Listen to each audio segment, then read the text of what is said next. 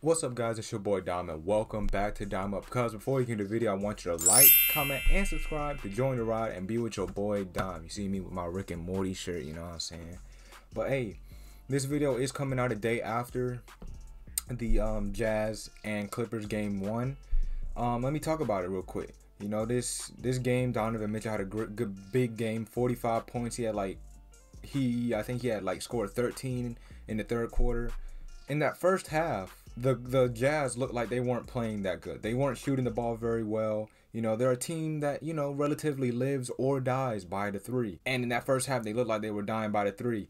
To me, when I first saw the first half, I was like, it's safe to say the Clippers might win this. You know, the Clippers are on a mission to redeem themselves from last season, being bounced out of the second round by the Denver Nuggets. Also, the Jazz are on a mission to redeem themselves after being bounced by the Nuggets.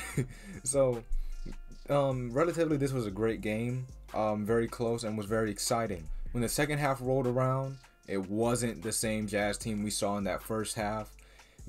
Donovan Mitchell started turning up. Everybody started hitting their shots. You know, everybody was hitting their big shots. Bogdanovic was hitting his shots. Jordan Clarkson was hitting his shots. Everybody was hitting their big shots. The game started getting close around the end of the fourth quarter.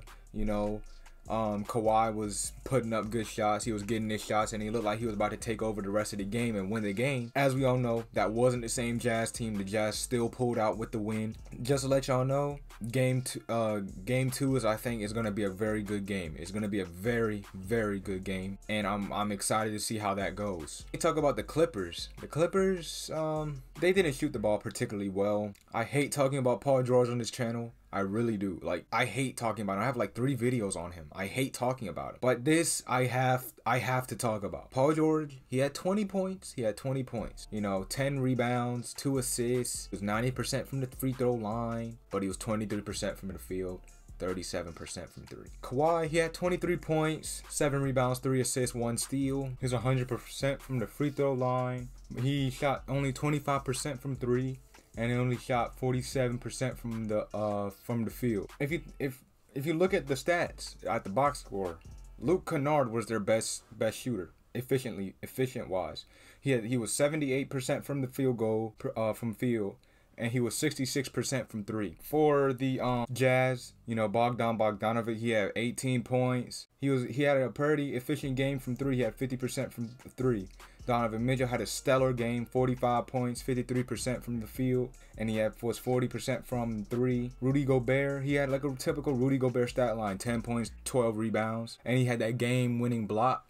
I mean, would he have made that shot? Would have Marcus Morris made that shot? Probably not, but you know, we can all say it's a game-saving block. For the next few games of this series, this is probably going to be a very good series. You know, games that are going to come down to the line.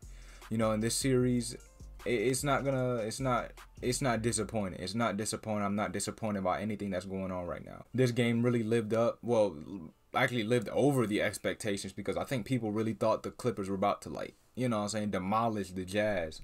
And it looked like that. In the first half, you know, it looked like that in the first quarter. It looked like that in the second quarter. That was a different Jazz team coming out, and I'm really excited to see how the rest of this series turns out.